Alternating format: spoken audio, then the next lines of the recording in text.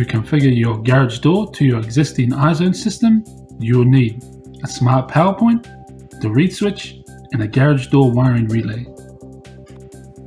Step 1. How to pair the smart power point. Plug the smart power point into a wall socket. Press in and hold the pair button on the smart power point, and at the same time press the pair button on the lighting menu. The smart power point will blink blue and be given a device ID if successful. We can rename this to door for future reference. Step 2. Pairing the reed switch. Open up the reed switch and remove the battery tab. Press in and hold the pair button on the reed switch, and at the same time press the pair button on the lighting menu. The reed switch will blink blue and be given a device ID if successful. Step 3. Grouping the smart power point. Next, go to Settings, Configuration, then Configure Lighting and enter in the system password. Now select the Devices menu, our smart power point, and then press the pencil under Group. Now select Highlight, Group, and assign the smart power point with a unique ID number, then press Save. Now select our smart power point, then on the right hand side, select Garage Door. Step 4. Grouping the reed switch.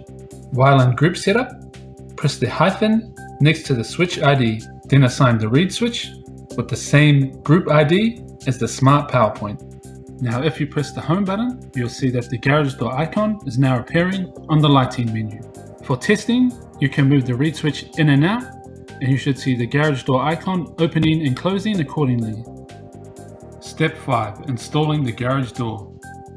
To wire the iZone voltage-free relay into the garage door controller, you'll need to connect the two wires from the voltage-free relay into your garage door. Consult your garage door installation manual or visit our website where you can find most of the popular garage door wiring diagrams.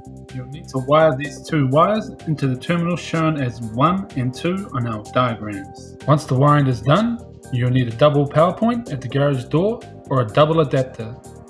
Plug the garage door power into the top and the smart plug into the bottom. Then plug the voltage-free relay into the iZone smart plug. You'll need to mount the reed switch and the magnet on the door when it is closed.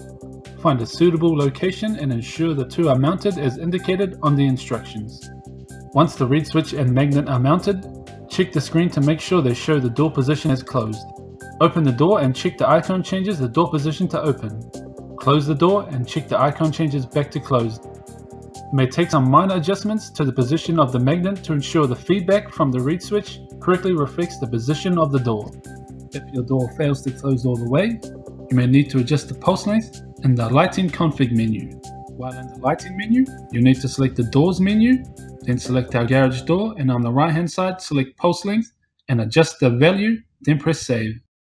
That's it from me. Thanks for watching our video.